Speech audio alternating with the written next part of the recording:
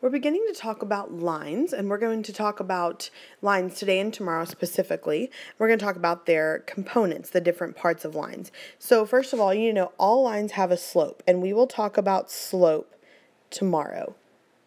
Lines also have two other characteristics. They have an x-intercept, which is where the graph crosses the x-axis. And they have a y-intercept, which is where the graph crosses the y-axis. It's also important to know that an x-intercept is also known as a zero of the function. An x-intercept is also known as a zero of the function. It's just another name for it. So over here on the left, I'm going to draw a line. I'm going to label my intercepts. So I'm going to draw my line to look like this. So my x-intercept is going to be the point on the x-axis, which is here. X-intercepts are always in the form of x and then 0. Always, always, always. For all x-intercepts, the y value is 0. And the y-intercept is going to be the point on the y-axis, and all y-intercepts are 0 and then y. So every time, for a y-intercept, x will be 0. For an x-intercept, y will be 0. It's important to note that every single line can be written in the form y equals mx plus b.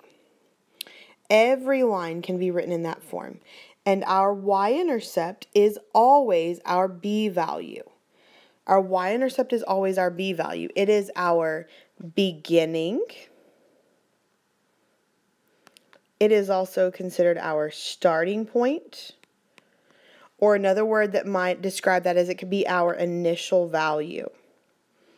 And last but certainly not least, it is our b. It's where we begin. So in our equations, like that we've been solving for y, because we've been doing this number that's by itself is our b value. It's our y-intercept. It's our beginning. So number 1, ask us to identify the x-intercept and y-intercept and the 0 of the graph. So my x-intercept is where the graph touches the x-axis, which is here. That's the ordered pair 30, 0. And remember, whatever my x-intercept is also my 0, because they're the same.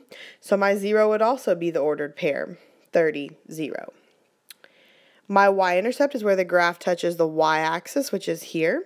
And that's going to be the ordered pair 0, 25. On number 2, my x-intercept is where the graph crosses the x-axis, which is here. And that's at the value 2, 0. It's the ordered pair 2, 0. Remember, that's also my 0 because they're the same. My y-intercept is where the graph crosses or touches the y-axis, which is here. And that's at the ordered pair 0, negative 2. Recall that we said that our y-intercept in a word problem, we could say our y-intercept was, so it's where the graph crosses the y-axis, it's also our beginning or our starting value, our initial value. So on problem 3, John began with $75. So that tells us that our y-intercept is going to be 75 because that was the beginning value. Number 4, Riley began with 300 baseball cards. So because he began with 300 baseball cards, our y-intercept is 300. Now it asks us to identify the x-intercept of this situation. In word problems, the x-intercept is where you run out of something, or where you hit empty, or where there's nothing left. So if Riley began with 300 baseball cards, he gave 10 to each of his friends until he had 100 left. So to ask what the y-intercept was, well, the y-intercept would be when he ran out of baseball cards. And the thing is, he's never going to run out of baseball cards because it says that he still had 100 left. So the y-intercept, the x-intercept in this equation, there is none. It's not ever going to touch the x-axis. Number 5, Ashley's car cost $12,000 and she made monthly payments of $300. Well, our y-intercept is going to be where we began. While we're beginning, it cost $12,000 to start with, so that's our y-intercept. And our x-intercept is going to be when we run out. Well, when we make all of our payments. So when we don't owe anything on the car. So if it started out at $12,000 and we're making monthly payments of $300, the x-intercept is going to be when we don't have any more car payments. So 12,000 divided by 300 is going to be 40 months. So that would be our x-intercept in this case. It would be 40, 0. So remember, our x-intercept is always when the y is 0, so that's whenever the money is 0 in this case, whenever there's no money left. So on problem 6, we had an equation, y equals negative 3x plus 5, and we're supposed to identify our y-intercept. Well, our y-intercept is where it's the b value, and it's in y equals form. It's the b value. It's the beginning. So it's by itself. So my y-intercept is going to be the ordered pair 0, 5. To find our x-intercept, we're going to have to do a little bit more work. What we know about our x-intercept is it's always in the form of x and then 0. So our y value is 0. So we can go and take this equation that we're given, y equals negative 3x plus 5, and we can substitute in 0 for y. So 0 equals negative 3x plus 5, and we can solve this for x, which we know how to do. We've been solving equations.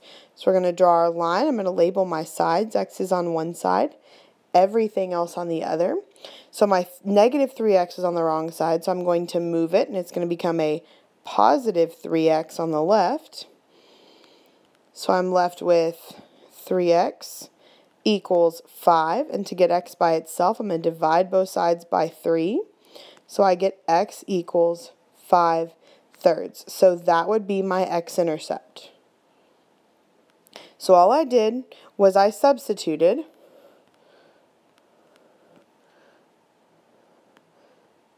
0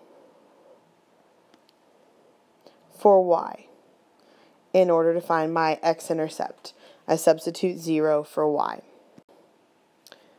So on problem 7, I'm supposed to find the x-intercept and y-intercept. Well, to find the y-intercept, there's a couple things I could do. I can solve this for y, which is the easiest thing to do. So to solve this for y, we're going to draw our line.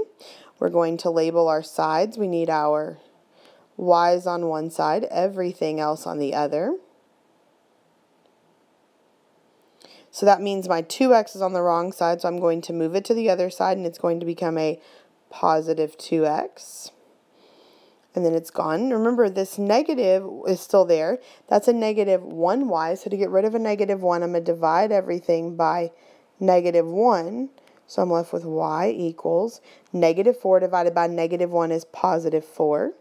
Positive 2 divided by negative 1 is negative 2x. So my equation is y equals 4 minus 2x. Well, my y-intercept is it's the b value. It's what is by itself. So in this case, that's the 4.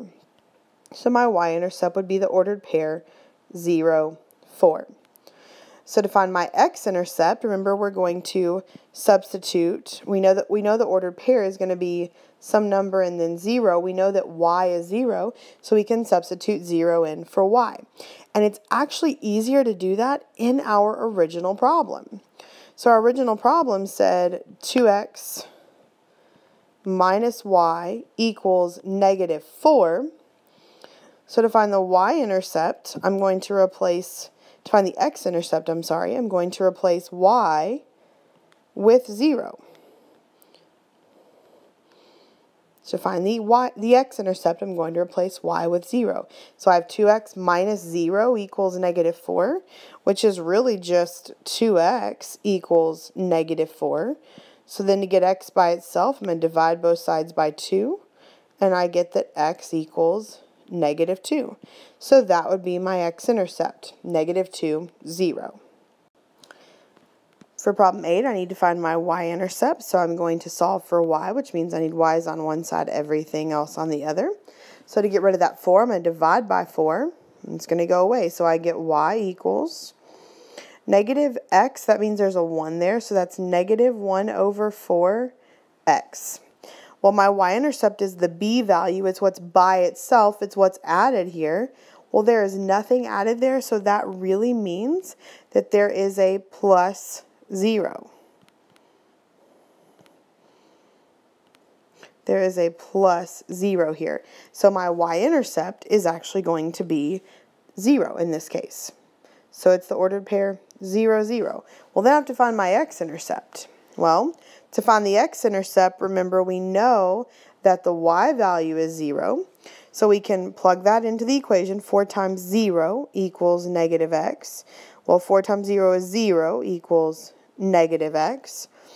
If 0 equals negative x, there's a 1 there in front of that negative x, negative 1x. So I'm going to divide both sides by negative 1, and I get 0 equals x.